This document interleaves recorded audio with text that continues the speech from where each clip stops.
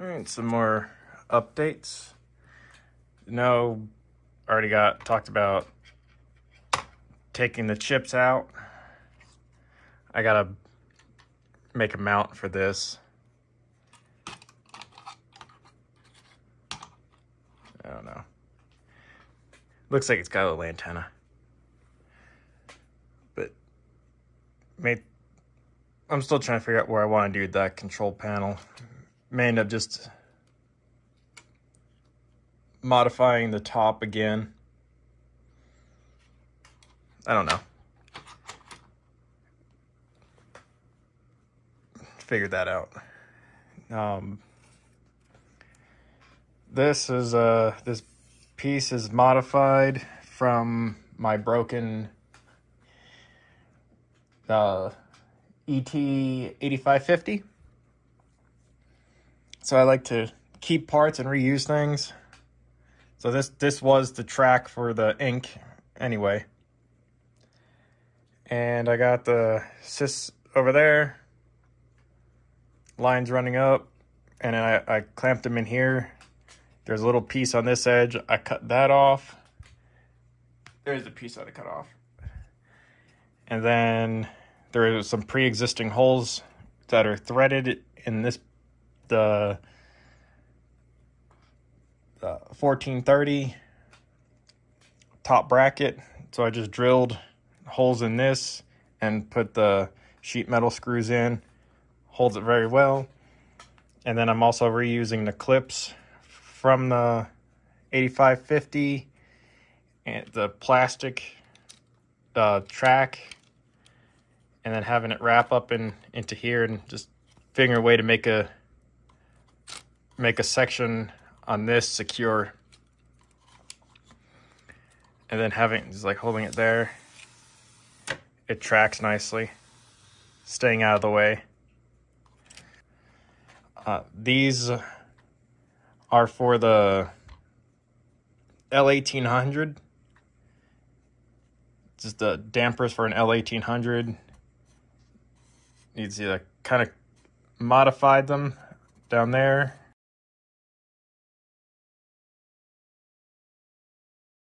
Because there's pins in this one. So modified the cartridges for this to fit in. And they sit down nicely. And they also go in because I took all that stuff out of it. Let me bring it over. See the difference in the cartridges.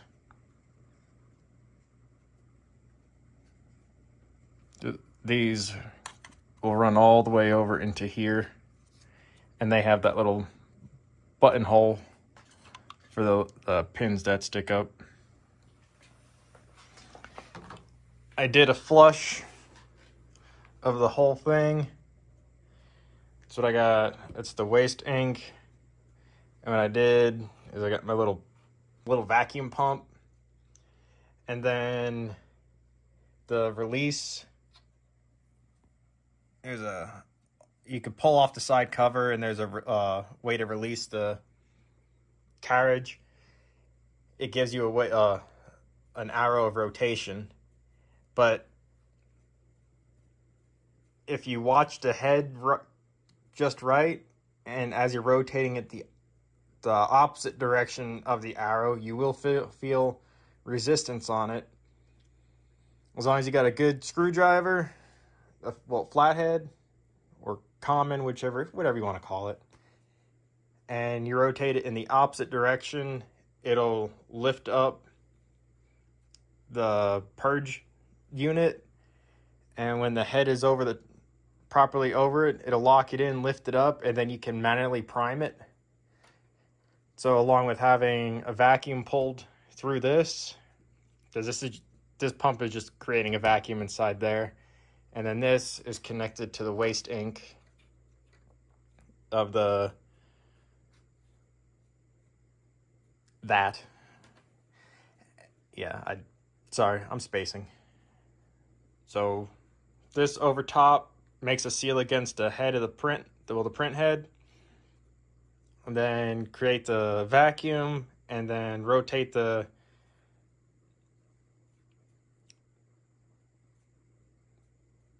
well,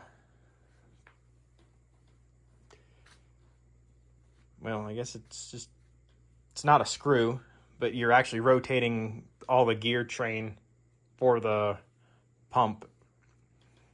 But you rotate it the opposite direction of what the arrow says, and then it'll start pulling the inks through with the pumping action and the vacuum, so it makes it a little quicker. So you don't have to worry about going through running cleaning cycles. You could just go and do it that way, and it also doesn't put it against the counter because it has no idea what you're doing. So you do it manually like this, it bypasses the counters, and it doesn't say that you have more ink in the waste ink pads or anything like that. I don't have any waste ink pads. It goes external now, but the printer still has the counters in it. So at one point I will have to reset the waste ink counter, but I don't have to worry about any pads being filled. I did put a couple in there just to catch any little drips that happen from the head, or if I have a oops on printing.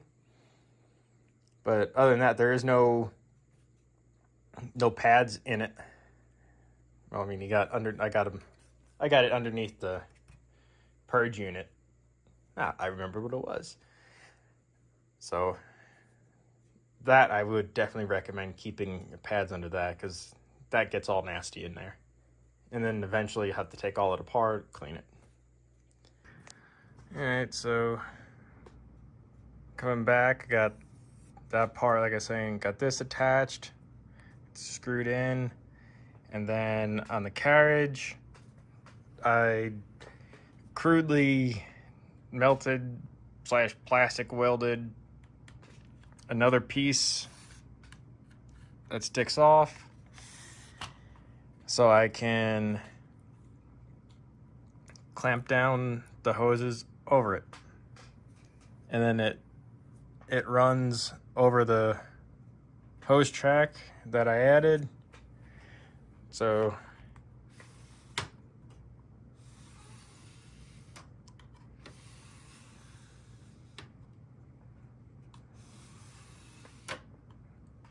no issues there. And then I'm going to have this just come out over here. I'm gonna have the hose come out over here where the waste and everything else is at. So then it'll be there. It'll be clear of all the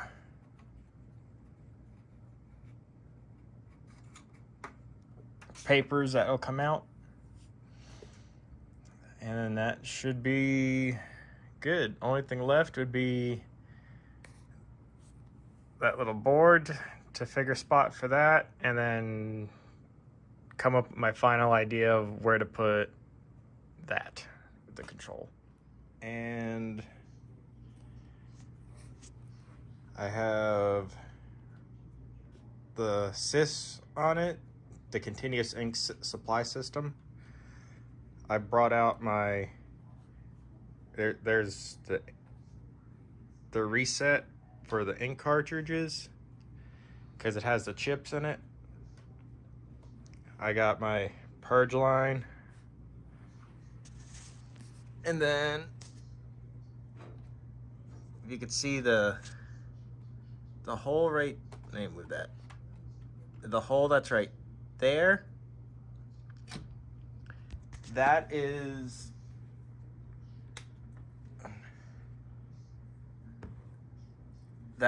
for the manual releasing of the cartridge, sorry, the carriage, so I can move it and do what I need to do.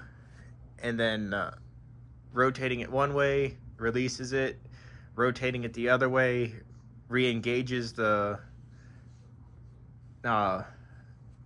purge section, and then I can put a vacuum in that little bottle and rotate the mechanism in the lock position, and it'll actually start pulling inks and stuff through it. So this has definitely been modified. I got all of the stuff back, all the casing, as much as I could back on it. There's the vacuum port. And then there's this cover that was on there.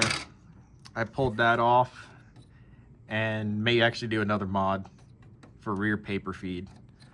But it's got the same back end as the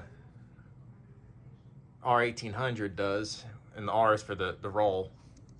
So the only difference on this is a piece that goes up underneath on the inside that covers the power supply into the paper area, and then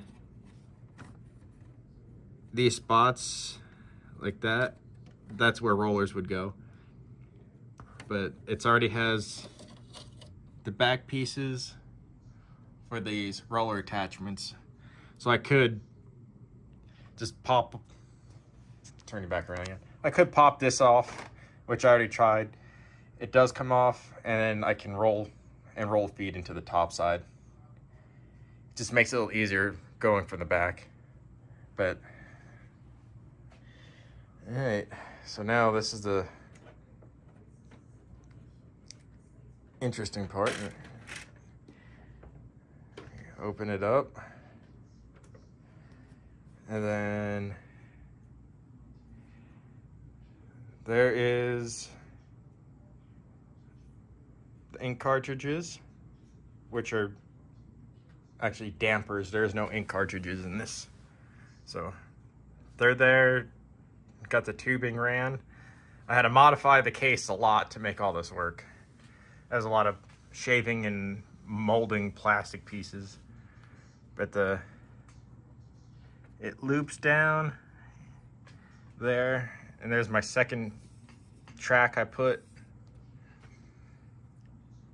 So you can see that this area is well open, and I had to undercut everything, open it up. I just wanted to keep it looking decent. And then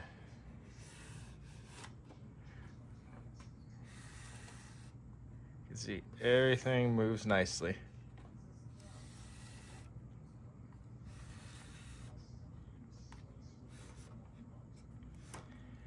And I have this set up at the highest point. You can see the gap right there.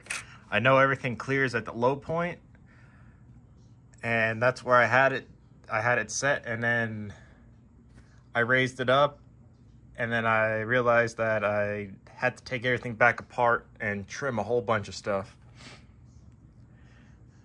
But, yep, got everything back inside the case. I don't want to turn it on and do anything because I have, as you can see, there is no inks or anything in it, completely empty. So I more or less mimicked the European version of this, which is the L1800, by doing all these mods. The only thing is, like, the L1800, I'd be able to use the existing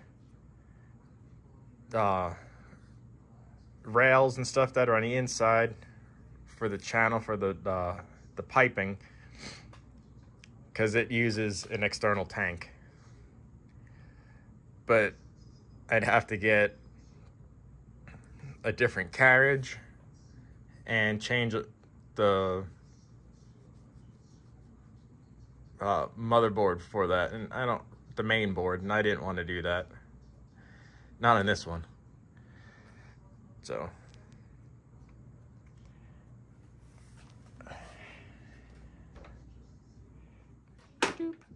alright, here's the port I made for the vacuum after modifying all the bottom, which there's the videos of that. So you can see the edge of the paper is up, how it kind of, there it is. So I'm gonna turn the vacuum on, hold the hose. It's gonna be just temporary to see if it'll pull. I'm not gonna be using this vacuum. I got another pump that I'm gonna be using. So, but this is just it's gonna have the same suction. So, see if it pulls it down.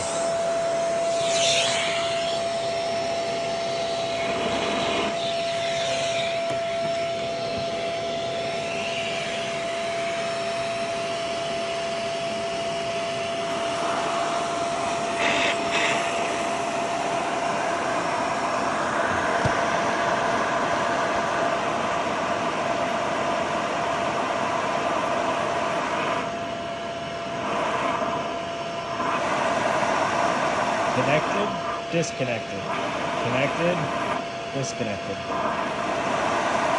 So now I have air running through that whole channel. Hate to hear it.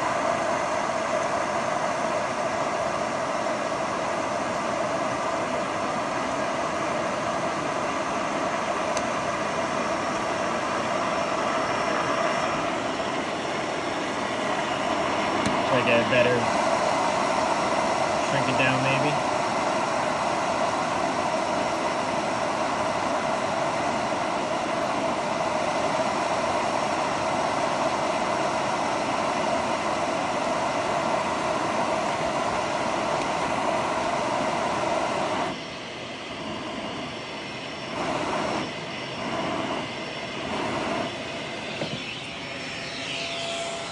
So you can see that the mod does work.